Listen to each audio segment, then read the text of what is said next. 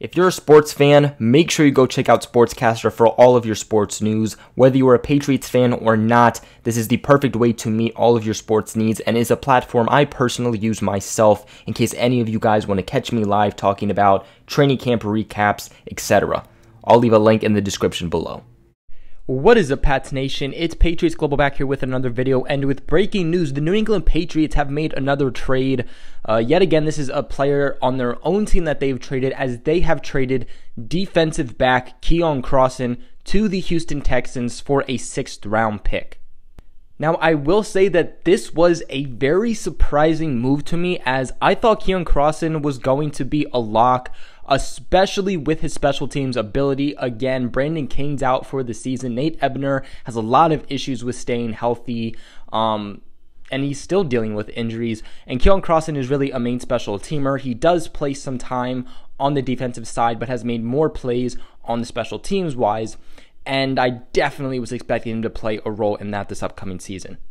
Before we get more into this, I do want to say that part of this move also came with wide receiver / special team specialist Gunnar Olszewski actually being brought back to the team. Now, like always, guys, I am going to be doing a video on the final cuts and the final roster, 2 separate videos. But I did post saying that the Patriots did release Gunnar because they originally did. They actually notified him that they were going to release him, and then they decided to bring him back. Keion is still a very young player. He's only 23 years old. One of the best things I liked about him was who he was off the field. He was a really great guy. I don't know if anyone else follows him on social media, but he does these posts, these types of religious types of posts, and it's kind of like a give back type of thing. And I really enjoyed those, and that's why I'll continue to follow him. But ever since joining the team, day one of practice, he's been a guy to watch. I mean, I remember last offseason around this time, the question was, who the heck are the Patriots going to keep, J.C. Jackson or Keion Crossen? And then obviously they decided to keep both. To me, the biggest thing here is that they traded him for a 6th round pick, okay? They originally drafted him in 2018, in which they drafted him with the 7th round pick. And to me, and this could just be my personal opinion, but I think they could have gotten a 5th round pick for Keion Crossen. I believe that he is at least worth a 5th round pick. And I understand that the Patriots have a lot of depth in the secondary, and that was really one of the big questions, is what the heck are the Patriots going to do with all the depth at cornerback? But the thing is, they already traded Duke Dawson to the Broncos yesterday. And now they trade another cornerback, and who is someone that I seriously thought was going to play a pretty vital role, at least in special teams.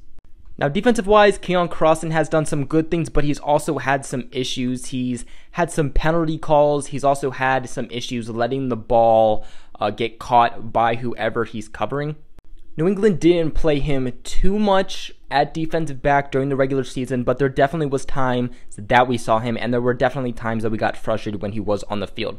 Now, on Thursday versus the final preseason game versus the Giants, he was off to a bit of a rough start, but he finished the night extremely well. He ended up becoming a lockdown corner. He had an interception, a really good interception, dragging the feet, making sure that he kept it in order to secure the interception.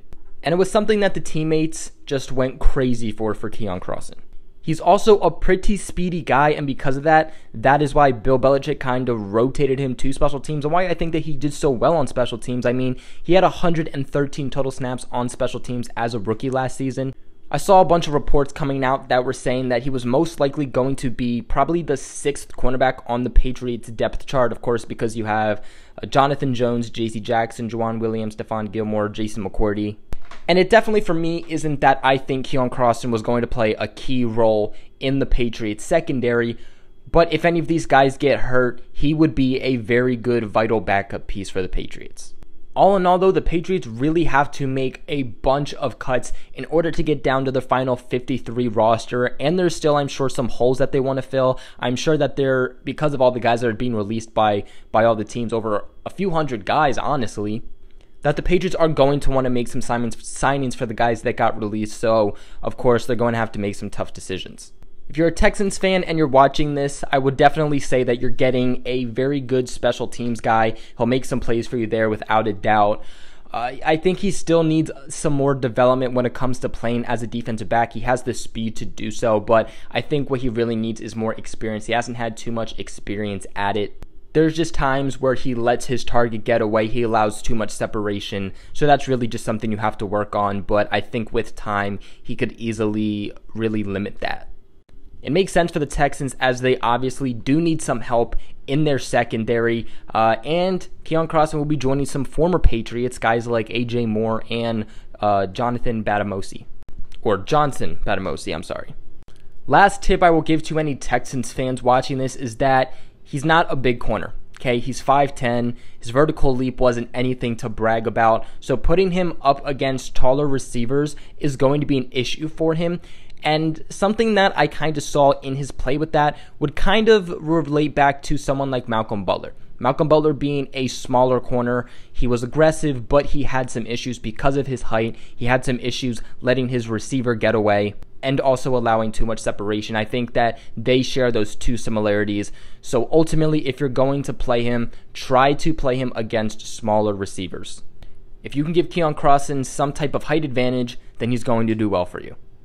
But that is it for today's video. The New England Patriots have traded Keion Crossen after just one season with the team. What are you guys' thoughts on this? Let me know in the comments below. Also, if you're not subscribed yet, please hit that subscribe button. A lot of moves are happening. Of course, I'm going to be making more videos on these cuts and signings, and there are stuff you do not want to miss out on. So make sure if you are subscribed or not subscribed yet, that you do subscribe and hit that bell notification.